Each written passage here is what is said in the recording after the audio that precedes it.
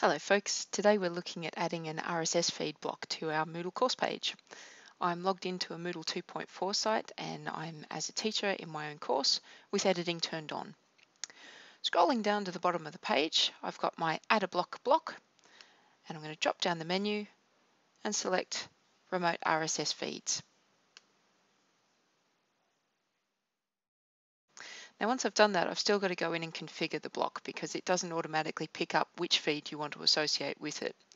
RSS feeds are just a way for various blogs and other news services around the web to generate an automated reporting of information to your RSS feed reader. Moodle can become an RSS feed reader by displaying those entries within this block, but you can also use other readers on your own pages, on your own computers. So with my remote news feed block now added, I'm clicking on the configure icon. And I've got some settings here that I can have a play with. Because I've already added the Moodle announcements feed to this site, I could choose to automatically just add that particular one. But really, I'd prefer to add my personal blog to this particular course because it's one that I'm teaching my students and my blog's going to be related to it. So I'm going to click on Add Edit Feeds. You'll get this prompt as of later versions of Moodle. Before you try and move off a page that you've made changes on, it'll tell you, hang on, you're about to lose those changes. It's okay in this case, we need to go and add the feed before we can add it to this particular block. So we're going to click on Leave this page and add a new feed.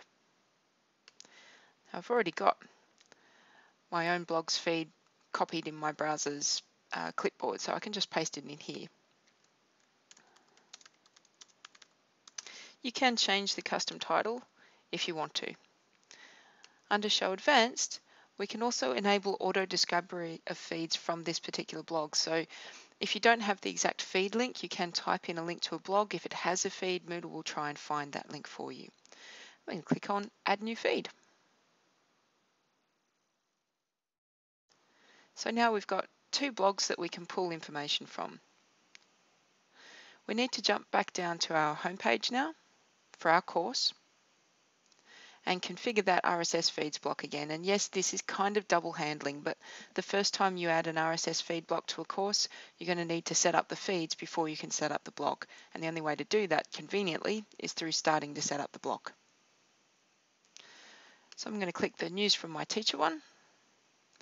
I could choose to display a link back to the blog itself, but I don't really want to, and I'm not bothered about adding an image here.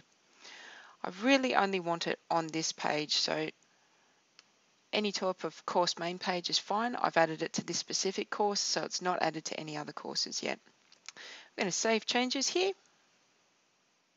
Here's the feed from my blog. Each of these is a link to an entry on that blog site. If I click on it and open link in new tab, there's my blog. This is a quick and easy way to get information that's useful to your students readily linked onto your course homepage. It's worth a try. Have fun.